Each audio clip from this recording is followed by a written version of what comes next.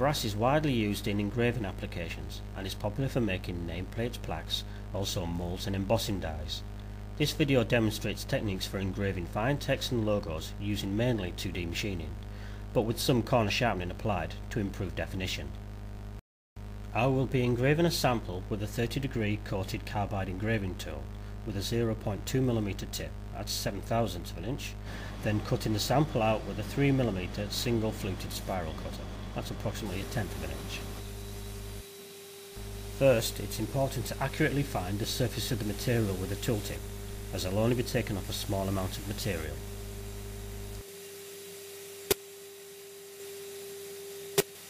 Ideally, engraving should be done at high spindle speed. I'm cutting at 24,000 RPM at 0.3 meters per minute or 12 inches per minute with a 0.08mm step over or 3/1000 of an inch. In the first part of the process, I'll be area filling the shapes at a cut depth of 0.2mm or 0.08 of an inch. This process can take some time, but you can get some good results. Depending on the design, it may be possible to use a wider tip tools for large flat areas. This would reduce the machining time, but you'd still need to change to a smaller tool to maintain sharpness in the corners. Sometimes, to make the text stand out, the job is finished by flood filling the engraved areas with paint or wax.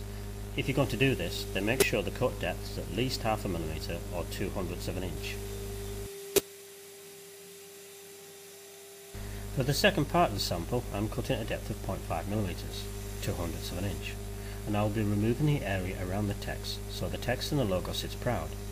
This is where the 3D corner sharpening will ensure that the internal corners do not become rounded.